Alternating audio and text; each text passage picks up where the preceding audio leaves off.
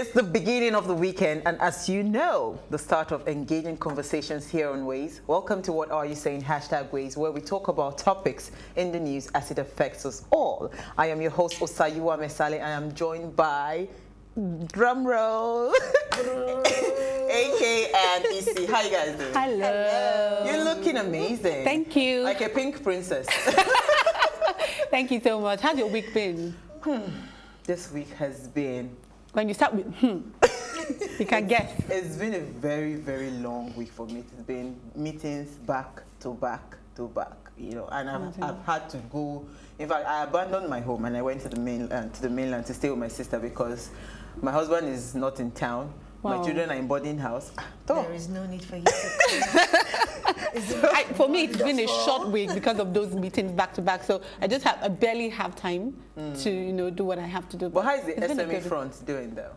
Well, we're just happy that a lot of people are participating. A lot of people, there's a buzz now, so everyone is into it, which is not a bad thing. Awesome. Yeah. Awesome. Awesome. I hope people will start giving us money at 1 digit, below 5%. Let's look at what the economy is saying. Okay. Oh, when they begin to speak like that, they are not ready to do it.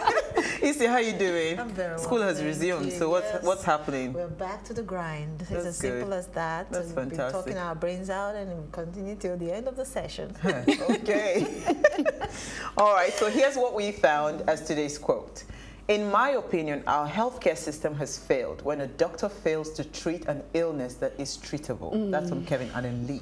What do you ladies think? I just begin to now think of how many doctors have failed. Because when you think of the number of people that die from simple, well, should I say simple, but things like malaria that we should have known and can treat, it's just sad. So when you read this quote, and I just see a lot of failure.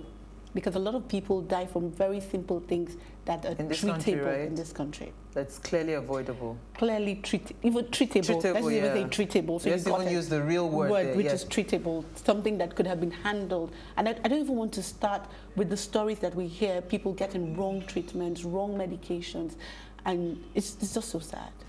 Issy, have you had any experience with wrong treatments in the hospital? It's actually calling to mind an experience we had recently of someone who was sick and the doctor was administering another treatment to the individual, and at the end of the day the individual died.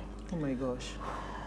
It's something that has not been easy for the family to cope with, and now I don't think we have something in line for us to sue the company or sue the doctor or something to, I think there's a provision for that, but then you now go to the process of... Guess what? We don't follow through.